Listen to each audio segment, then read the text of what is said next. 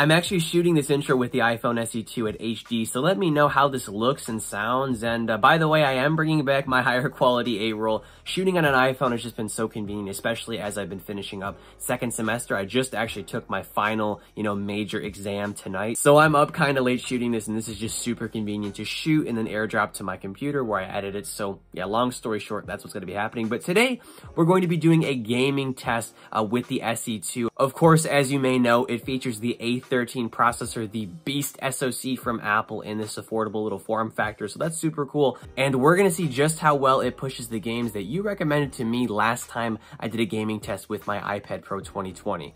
But before we continue here, I'd really appreciate it if you leave a like on this video, comment if you have any questions, suggestions, or opinions, as the YouTube algorithm likes that and will help push my content to more people. And if you are a recurring viewer, go ahead and click the bell icon and enable all notifications. It does help the channel out a lot. So all the apps have been closed, and I think we're going to start out with an oldie but a goodie, Minecraft Pocket Edition, one of my all-time favorite iOS games. It's been around since I've been like 10. Pretty impressive. So I have a Xbox controller here that we can use, so I'm going to click A to play. I'll actually scooch this phone up a little bit. Let's load this world that we have here called iPhone 11, because this phone is actually restored from a backup of my iPhone 11. So we'll proceed.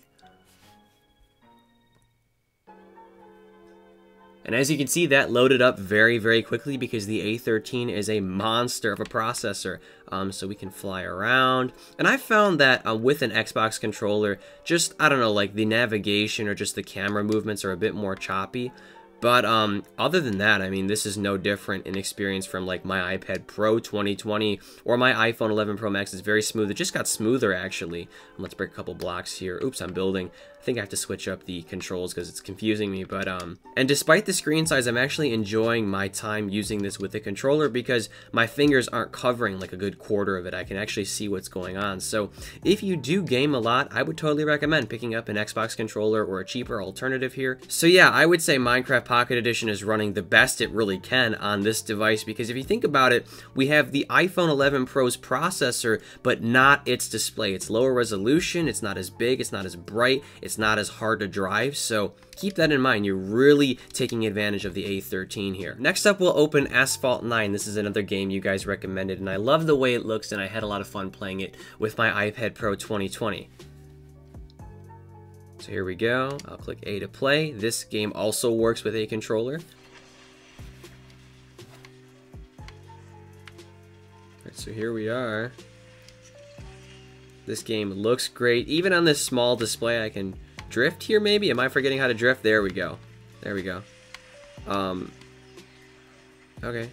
I don't know if I'm actually playing with real people, but regardless, I am really, like I said, loving the graphics here. The pre-game footage, or whatever you want to call it, like the cutscenes look excellent, and yeah, the lighting here, everything is running just amazingly on this device. And like I said just a moment ago, the fact that this device doesn't have to push a giant display that's, even higher in resolution with this monster processor just makes it a really great performer. Kind of like people were saying with like the OnePlus phones back then, where they wouldn't have like a 2K display, but they'd still have like a Snapdragon 800 series processor.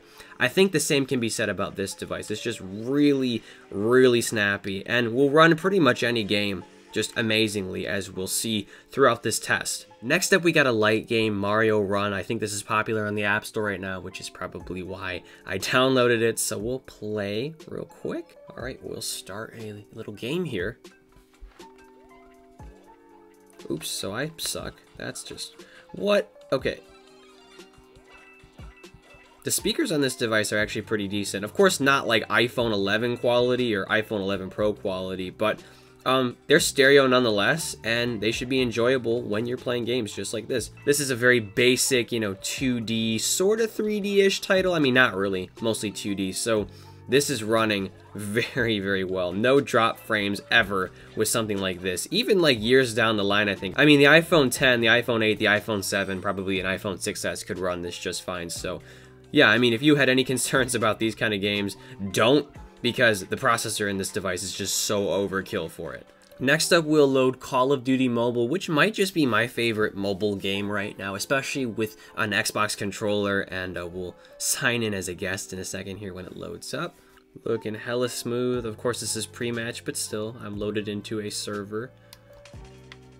And I'm probably going to perform more poorly because I'm used to playing this on like an iPad, so don't judge me. Like,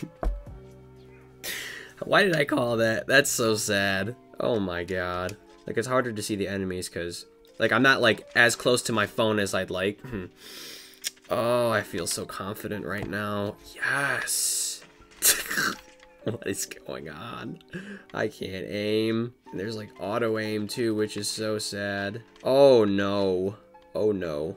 Someone's in here. No.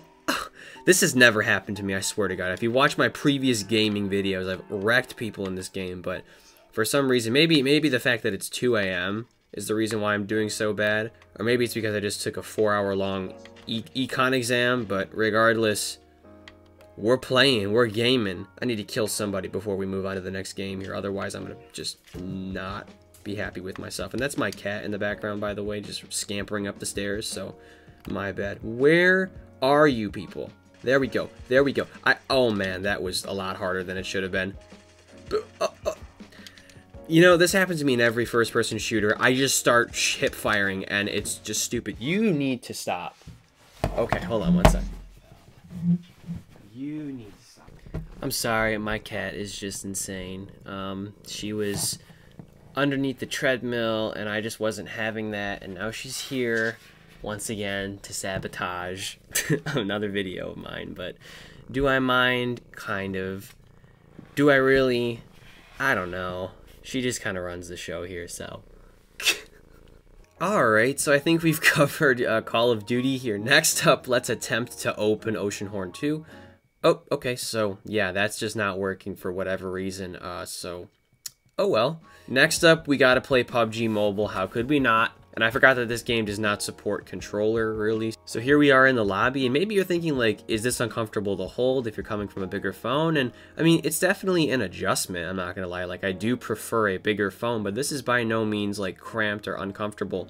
And even though I'm used to using a controller as well, which shows more of the screen, 4.7 inches is not, like, super tiny. Not so long ago, this was pretty substantial, and I'm gonna stop talking because everything I'm gonna say is gonna sound like an innuendo. So the match is starting in 15 seconds. Okay, can I get out? Yeah, I'm gonna land right on this little house down here. Probably meet somebody there, too. And here we are. Alright, and let's open up the door. Alrighty. What do we got here? Okay, cool. I have a gun. That's a start. And obviously I'm not going to try to do well here just because I want to move on to the next game. But yeah, I mean, here, you know what? I'm just going to double check my settings and see if I have everything enabled. Let's go to graphics. Let's enable extreme. And let's do Ultra HD as well. Oh, coming soon. Okay, so can I do HDR? Cool. Okay. Apply. So let's get back into the game here. So I killed somebody, cool, and yeah, it looks better. You know, the grass is grassier, the sky is bluer, whatever. There's more contrast, and the A13 is handling this just fine. Because once again, we have a lower resolution display with this beefy processor, and that's one of the advantages you get with the iPhone SE 2. Unlike, once again, the iPhone 11 Pro or the Pro Max, you don't have this really huge 6.5 inch or 5.8 inch high-resolution OLED display to drive. So that is, once again, a positive quality of this phone, even though it is smaller and even though the display is inferior and even though this phone has an older design. It makes me think that this phone is like designed for like mobile gamers in a way. And I'd really love to see an SE Plus, but apparently that's coming like next year. So yeah, PUBG Mobile is a great experience. You can turn on all the graphics, everything, and it will still look great and run great with this phone. The second to last game we're going to open is Legends Shadowlord, whatever this is called. Shadowgun Legends. Alright. So I have my controller connected. Alright, so we're in the hub. Cool, let's load up a little game here. A to continue. Alright, here we go. Mission objective. I saw a little stutter there, but this was the same experience I had with the iPad Pro 2020, which in ways has a better processor than this phone. The A12X is still, or the A12Z, which is basically the A12X, is a really powerful chip with even better multi-core scores. But here we are here. Let's shoot some bad guys. Smooth frame rates here, although it's not like perfectly 60 like I said in my iPad Pro video. But again, like the hardware here is the best to run this game. I don't think there's any better in a phone right now. The A13 pretty much still takes the cake, even when compared to the Snapdragon 865 and other processors from other companies. Oh, we gotta shoot this, oops. So yeah, if you play this game, I don't doubt it, you'll have a great experience with the SE2. And finally, the game that everybody is obsessed with still, Fortnite. Oh boy, let's open this up here. I was really happy when I had to download some 8 gig update or whatever. That was just, mwah. Connecting, let's do it. Let's connect, okay? So we had some lag spikes there for a second, but not really anything now that we're loaded in. Here we go. The wall's destroyed. Excelente. I'm being shot at. Cool. Oh boy, oh boy. Do, do, do, do, do, do, do. I'm blinded by the lights. Da, da, da, da, da, da, da, da. I think that I'm gonna settle right in here. Before I like play this game, I want to see if the settings are at maximum or whatever. How do I open this door? Mobile frame rate is locked. Oh, you know what? Here, you know what I'm gonna do? I'm gonna quit the match, or I'm gonna leave.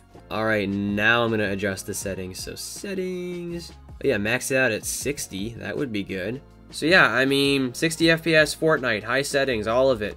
Of course it's gonna run well on here. 813 is amazing. And yeah, my conclusion is if you're a mobile gamer and you don't need the iPhone 11 Pros or the iPhone 11's screen or anything, you're not into OLED, you don't need the best camera setup ever, then this phone is definitely the best contender out there. I mean, once again, A13 is really unrivaled in the world of SoCs. Like I said, Snapdragon 865 is still beat out by this, and I love the fact that it's in this affordable little form factor. And that about wraps things up here. I hope this gaming test was helpful. I'd really appreciate it. Once again, if you leave a like on this video, comment if you have any questions, suggestions, or opinions, and subscribe for more content like this. Stay tuned for some iPhone SE2 comparisons. I'm going to compare it with the iPhone 10, the iPhone 8, the iPhone 11 probably the 10R as well, and just other content pertaining to this phone. And as always, I'm Noah, and I will catch you all in the next one.